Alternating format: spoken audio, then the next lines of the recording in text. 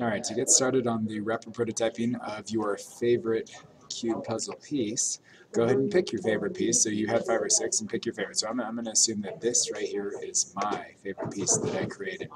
Now what I'm going to do to this piece is I'm going to decide where the strongest part of it is, because we're going to add a little loop to it so we can attach it to a keychain. So I'm going to say down under here might be the strongest part of mine.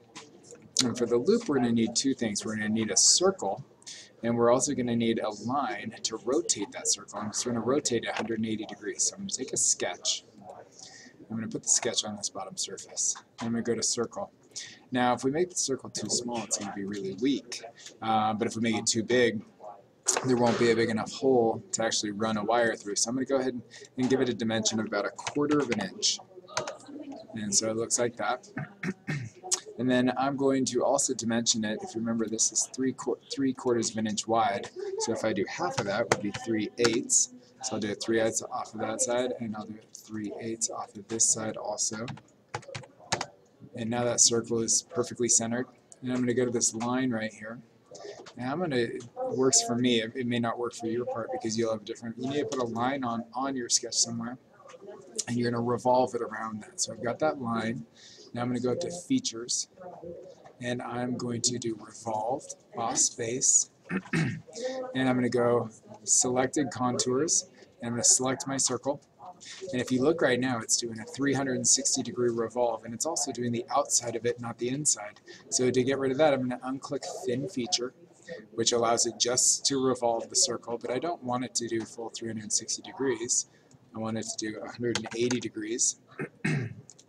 And now it's doing it the wrong way. It's doing it this way. I want it to be on the outside. So I'm going to come up here and I'm going to switch the direction, reverse direction. And now I've got a 180-degree loop. And I'm going to hit OK. And that's going to be the loop that I'm going to rapid prototype. So that is step 1 of this process. So now you're going to want to save that. So we'll go File, Save As, and I'm just going to put mine on my desktop, and obviously you'll save yours in your actual folder. So, and we're going to save it. You might want to save it once as the part file, so go ahead and do that. I'm just going to call it loop. You call it whatever you want, or it could be fob, like fob loop or loop fob, whatever. And I'm going to hit save.